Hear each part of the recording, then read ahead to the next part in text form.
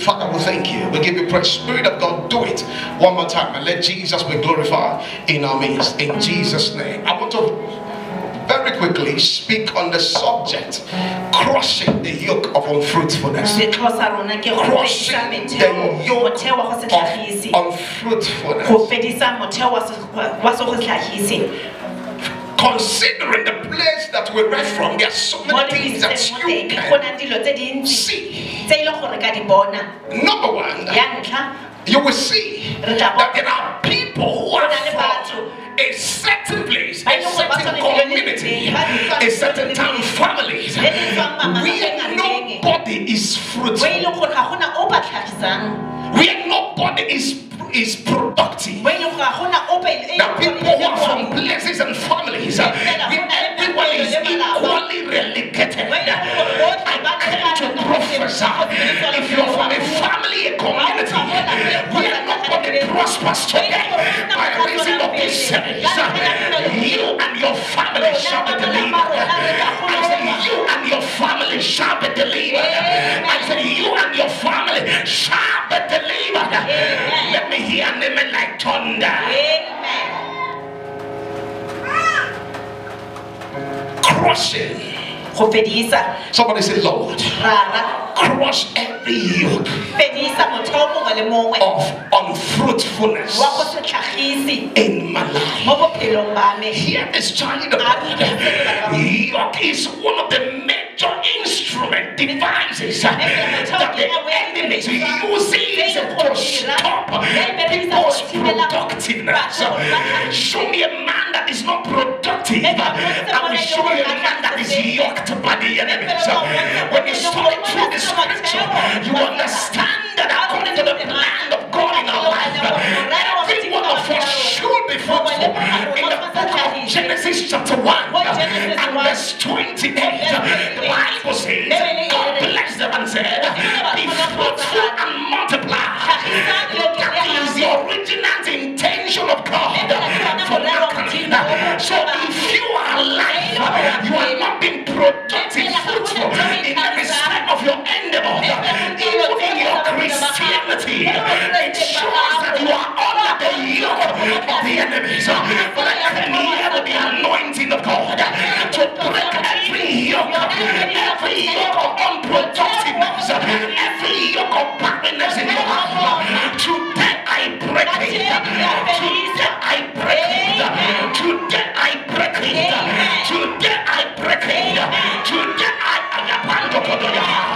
every yoke that is stopping everyone in your family, every yoke that stops your parents, every yoke that stops your forefathers, today they are destroyed. Today they are destroyed. Today they are destroyed. Today they are destroyed. Today they are destroyed. Somebody holla fire. Thank you, Jesus. The devil is wicked. Do you know when you see, listen, let me tell you something. When you go through the street, you see all those people and all of them. Some of them, they are supposed to be doctors among them. There are some who are supposed to be prophets. There are some who are supposed to be barristers, accountants, engineers. But today they are in the street. They are hooked on drugs. Those drugs are yokes that the enemies have used to stop their destiny. I don't know what they have used to yoke your children, your family. I came here with the anointing of Jesus. Today I break those yoke. I break those yoke. Somebody shout Lord. Shout Lord. Break every yoke. Stopping my productiveness. Break every yoke. Stopping my fruitfulness. Somebody holla fire. Hear this. Yoke is wickedness of the wicked. The Bible says in 1 John 5:19, it says the whole world lieth in wickedness. That is why you are seeing everything that you're seeing today. When you look into our society, crime is increasing. reason. People are dying every day. People regard for human beings. I'm not talking to somebody. People take pleasures in killing. And those people they are killing, they are people with destinies. Some of them are sent by God to deliver the family. There are some of you under the sound of my voice. You are the Esther of your family. God sends you as an Esther to deliver you and your family from the destruction that is ahead of you. And you to prophesy the devil that want to destroy the Bible says during the time of Esther, because I am the child, don't say you are a woman. God can use anybody. If you can make yourself available, it doesn't matter your gender. It doesn't matter what they call. There is no male or female. All of us, we are the same in the sight of God. We are spirit. God sent and the Bible says God sent Esther to deliver the people from the destructions. I'm not talking to somebody. And the Bible says when it was time, a man of the devil by the name of Haman, he wanted to destroy God's people. But God through Esther saved the entire people. God is about to save your family. God is going to save your community. Through you. You may say, I did not go to school. When I studied my Bible, I did not see any school that Esther attended. All you need is the anointing of God. All you need is the favor of God. And the Bible said that Esther found favor in the sight of God. So then that anointing of favor is coming upon your life. It's coming upon your destiny. It's coming upon you. So you, your family will be delivered. In the name of Jesus.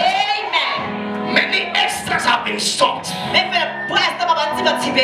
But these wicked ones, you know, if I can just get this one, we'll get everyone in the family.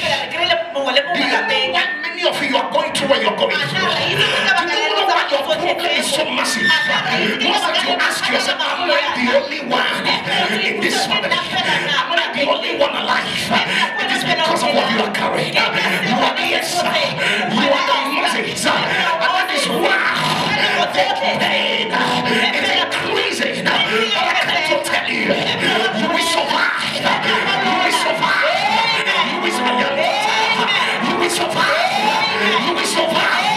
The Lord shall deliver you. To deliver others. The Lord shall deliver you. To deliver others. In the name of Jesus. Thank you, Jesus.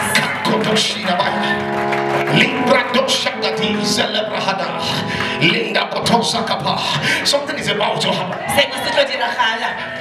There are many of us, you are carrying the body. When you look at what is happening, you are not comfortable. You look at the situation already, your family, it is doing you somehow. You are worrying and putting you are trusting God.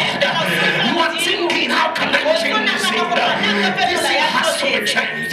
You look at the situation, you look at your parents, the kind of life they are living. You're wishing you can change or you can change everything. You look at everyone else, I should tell you. Nothing speaks of your assignment. By reason of today's anointing, your destiny will be released. That yoke will be destroyed. The yoke that has been stopping you, the power has been preventing you, that power shall be destroyed. I said that power shall be destroyed. I said that power shall be destroyed. Let me hear like thunder. Amen.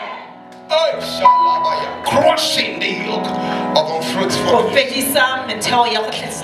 According to scripture, you will understand that it is an aberration of scripture not to be productive as a child of God. It is an error, capital error, not to be productive. Are you listening to what I'm saying? From today, after this anointing, you will become fruitful. You will become become fruitful. The yoke of barrenness will be destroyed in your life. Let me hear a powerful amen. Now what must I do if I must be able to crush the yoke of unfruitfulness?